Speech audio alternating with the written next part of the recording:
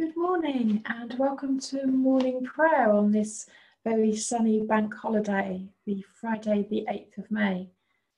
Today we celebrate victory in Europe 75 years ago, and we also remember Mother Julian of Norwich, who was a spiritual writer and mystic of the early 1400s. So let's pray.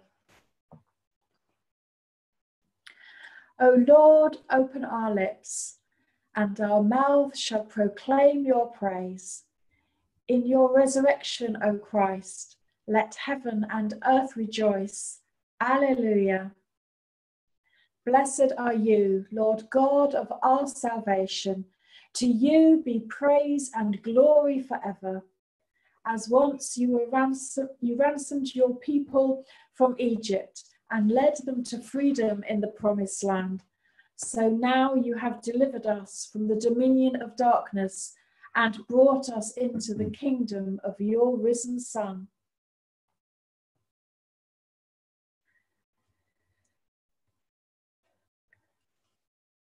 May we, the first fruits of your new creation, rejoice in this new day you have made and praise you for your mighty acts. Blessed be God, Father, Son, and Holy Spirit. Blessed be God forever. Psalm 33. The earth is full of the loving kindness of the Lord. Rejoice in the Lord, O you righteous, for it is good for the just to sing praises. Praise the Lord with the lyre, on the 10-stringed harp sing praise. Sing for him a new song, play skillfully with shouts of praise. For the word of the Lord is true, and all his works are sure. He loves righteousness and justice. The earth is full of the loving kindness of the Lord. By the word of the Lord were the heavens made, and all their host by the breath of his mouth. He gathers up the waters of the sea, and in a waterskin, and lays up the deep of his treasury. Let all the earth fear the Lord, stand in awe of him, all who dwell in the world. For he spoke, and it was done. He commanded, and it stood fast. The Lord brings the counsel of the nations to naught. He frustrates the designs of the people. But the counsel of the Lord shall endure forever, and the designs of his heart from generation to generation.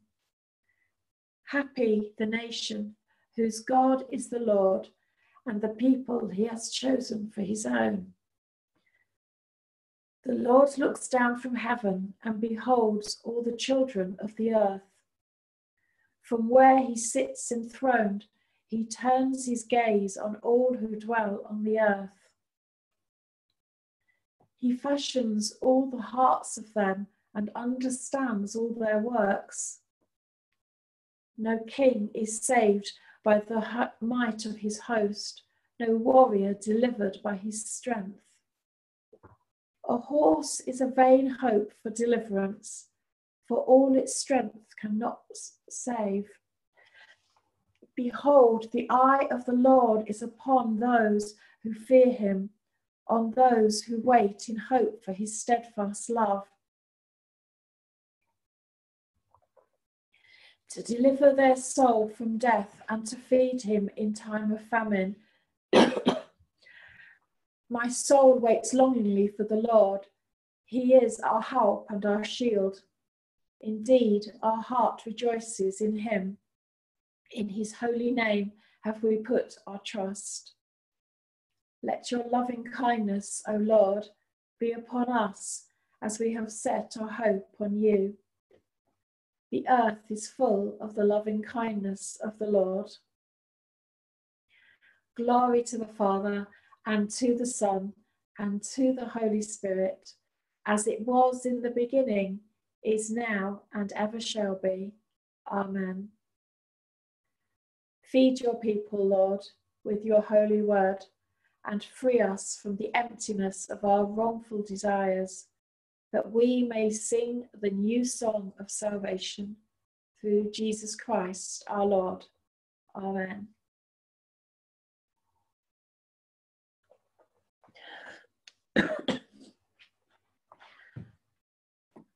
Exodus 35. So everyone in the community of Israel left the presence of Moses. Then they came back, everyone whose heart was roused, whose spirit was freely responsive, bringing offerings to God for the building of the tent of meeting, furnishing it for worship and making the holy vestments. They came, both men and women, all the willing spirits among them, offering brooches, earrings, rings, necklaces, anything made of gold, offering up their gold jewellery to God. And anyone who had blue, purple and scarlet fabrics, fine linen, goat's hair, tanned leather and dolphin skins brought them. Everyone who wanted to offer up silver or bronze as a gift to God brought it. Everyone who had acacia wood could be used in the work brought it. All the women skilled at weaving brought their weavings of blue and purple and scarlet fabrics and their fine linens. And all the women who were gifted in spinning spun the goat's hair. The leaders brought onyx and other precious stones for setting in the ephod and the breastpiece. They also brought spices and olive oil for lamp oil, anointing oil and incense. Every man and woman in Israel whose heart moved them freely to bring something for the work that God through Moses had commanded them to make, brought it, a voluntary offering to God. Moses told the Israelites, "See, God has selected Bezalel, son of Uri, son of of the tribe of Judah. He's filled him with the Spirit of God, with skill, ability and know-how for making all sorts of things, to design and work in gold, silver and bronze, to carve stones and set them, to carve wood, working in every kind of skilled craft. And he's also made him a teacher. He and Aholiab, son of Ahismac, the tribe of Dan, he's gifted them with the know-how needed for carving, designing, weaving and embroidering in blue, purple and scarlet fabrics and in fine linen. They can make anything and design anything. Bezalel and Aholiab, along with everyone who God has given the skill and know-how for making everything involved in the worship of the sanctuary as commanded by God, are to start work.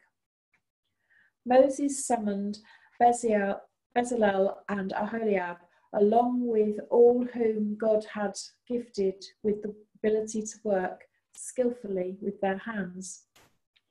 The men were eager to get started and engage in the work. They took from Moses all the offerings that the Israelites had brought for the work of constructing the sanctuary. The people kept on bringing in their free will offerings morning after morning.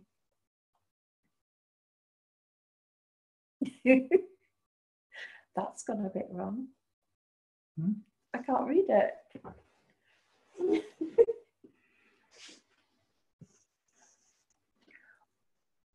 All the artisans who were at work making everything, constructing the sanctuary, came, one after another, to Moses, saying, "The people are bringing more than enough for us to do this work that God has commanded us to do." So Moses sent out orders through the camp, Men, women, no more offerings for the building of the sanctuary. The people were ordered to stop bringing offerings. There was plenty of material for all the work to be done, enough and more than enough.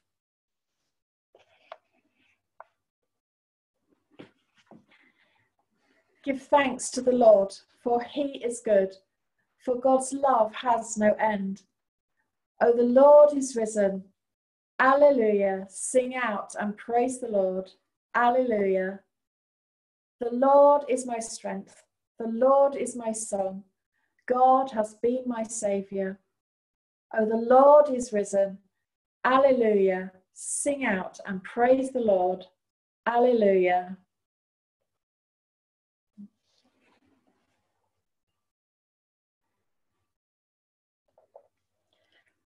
Our Gospel reading is from Luke 4. Jesus returned to Galilee, powerful in the Spirit. News that he was back spread through the countryside. He taught in their meeting places, to everyone's acclaim and pleasure. He came to Nazareth, where he had been reared. As he always did on the Sabbath, he went to the meeting place, where he stood up to read. He was handed the scroll of the prophet Isaiah. Unrolling the scroll, he found the place where it was written, God's Spirit is on me. He has chosen me to preach the message of good news to the poor, sent me to announce pardon to prisoners and recovery of sight to the blind, to set the burdened and battered free, to announce this is God's year to act. He rolled up the scroll, handed it back to the assistant, and sat down. Every eye in the place was on him intent. Then he started in. You've just heard Scripture make history. It came true just now in this place. All who were there, watching and listening, were surprised at how well he spoke. But they also said, Isn't this Joseph's son? The one we've known since he was a youngster? He answered, I suppose you're going to quote the proverb, Doctor, go heal yourself. Do here in your hometown what we heard you did in Capernaum. Well, let me tell you something. No prophet is ever welcomed in his hometown. Isn't it a fact that there were many widows in Israel at the time of Elijah, during that 3.5 years of drought when famine devastated the land? But the only widow whom Elijah was sent was in Sarepta in Sidon. And there were many lepers in Israel at the time of Elisha, but the only one cleansed was Naaman the Syrian. That set everyone in the meeting place seething with anger. They threw him out, banishing him from the village, then took him to a mountain cliff at the edge of the village to throw him to his doom. But he gave them the slip and was on his way. At the name of Jesus, every knee shall bow. Christ Jesus was in the form of God, but he did not cling to equality with God. He emptied himself, taking the form of a servant, and was born in human likeness.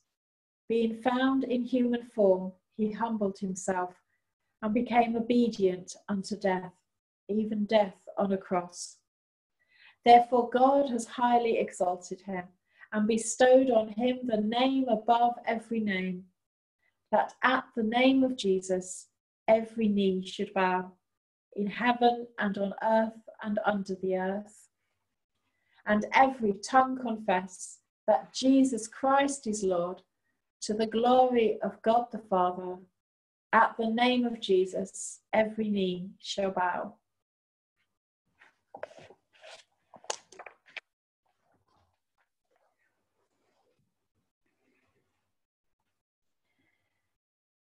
Gracious and loving God, just as Isaiah spoke your word, preach good news to the poor and to proclaim freedom to the captives, because your Holy Spirit was in him. So the brave men and women of 1939 to 45 were called by their country to do their duty. And we shout out our thanks and our praise and our appreciation to them and to you, dear Lord, for their protection. And we praise you that some are still alive with us today.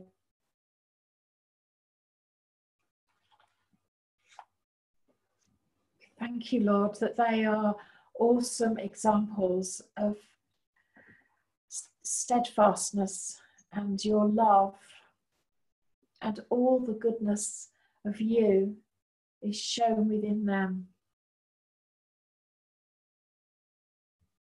Lord, in your mercy, hear our prayer. Oh Lord, we honour these people as we honour you, that you keep our country and the world safe and protect us. Protect us from all evil.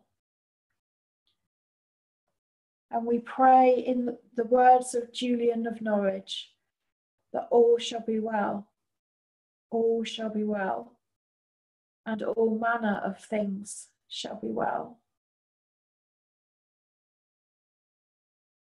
Our hope is in you, Lord.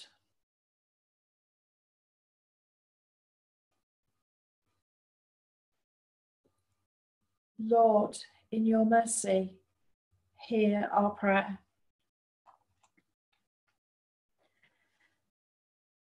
Amazing Lord, we thank you for the scientists and medical experts leading the cabinet. Keep them safe and protected and guide them in their work.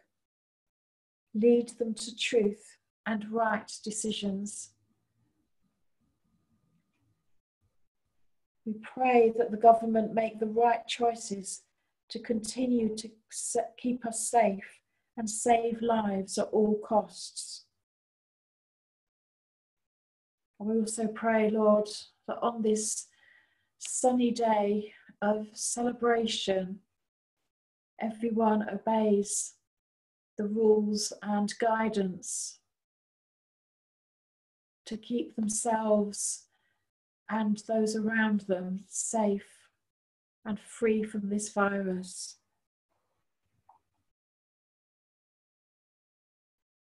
Help us, Lord, especially when we feel frustrated and anger and general depression of all that's going on.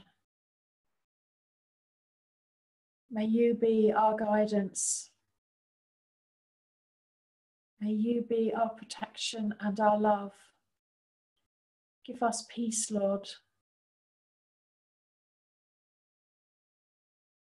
And help us to live our lives as fully as we can, keeping really close to you. As we remember the hardships and difficulties the people during the Second World War lived by, because they knew their lives depended on it. Let us look to them for our example of how we should be.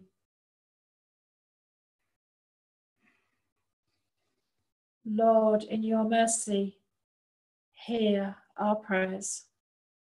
Amen.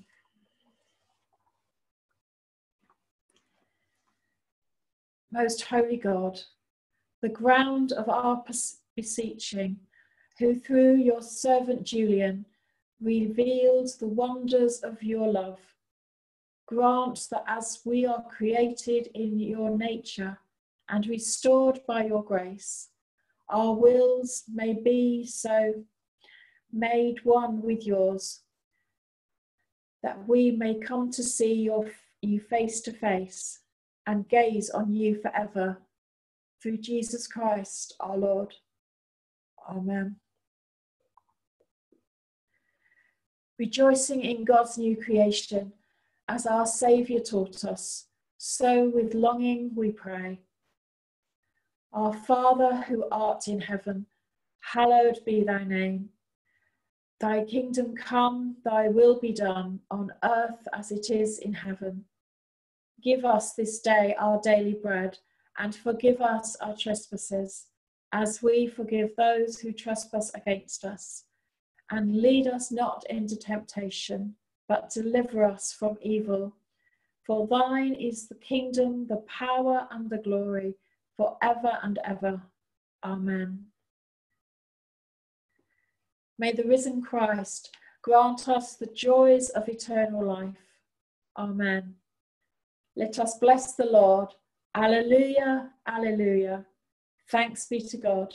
Alleluia, alleluia. Thank you for joining me, everyone. I hope you enjoyed today. And I think there's lots of things on the tally that you can join in with the celebration. So it should be a really good day. And I shall see you again at 5 p.m. Thank you. Bye-bye.